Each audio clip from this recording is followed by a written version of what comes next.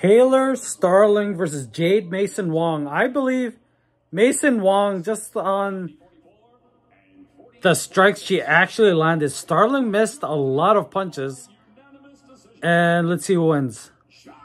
Yeah. Jade? Masson Wong, yeah.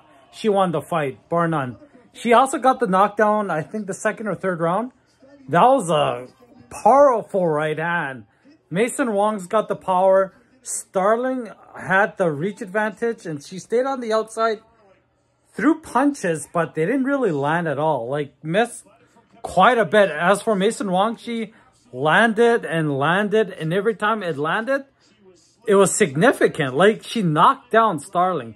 That one was the highlight of the round, or the fight. And, whoa, she's pretty hot too. They're both hot. Anyway, yeah, just Mason Wong's power to get on the inside and just throw that right hand won her the fight.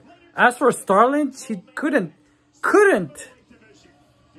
stay on the outside all the way. And, yeah, that was her downfall. She should have just stayed on the outside instead of swinging wildly with Mason.